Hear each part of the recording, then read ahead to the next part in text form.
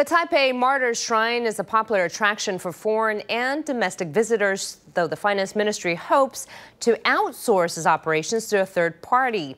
The Defense Ministry is hesitant as it believes an outside contractor won't be able to preserve the dignity of the shrine and maintain activities such as the changing of the military honor guard.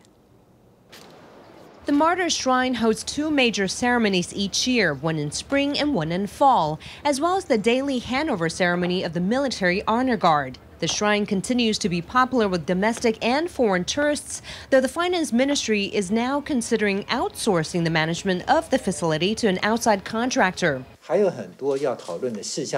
There are many things that still need to be discussed before a comprehensive and complete plan can be decided. We must undertake a very careful assessment.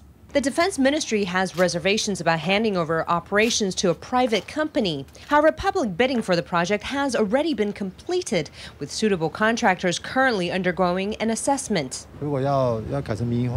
If we want to privatize the area, allowing commercial business to operate, then we need to ensure that the atmosphere would maintain consistent with the current Martyr Shrine, as we don't want people to think the area is a recreational area. Premier Simon Chang said that all groups applying to manage the facility should be carefully evaluated. He reiterated the area is much more than a tourist attraction, as it's an area that honors nation's wartime martyrs.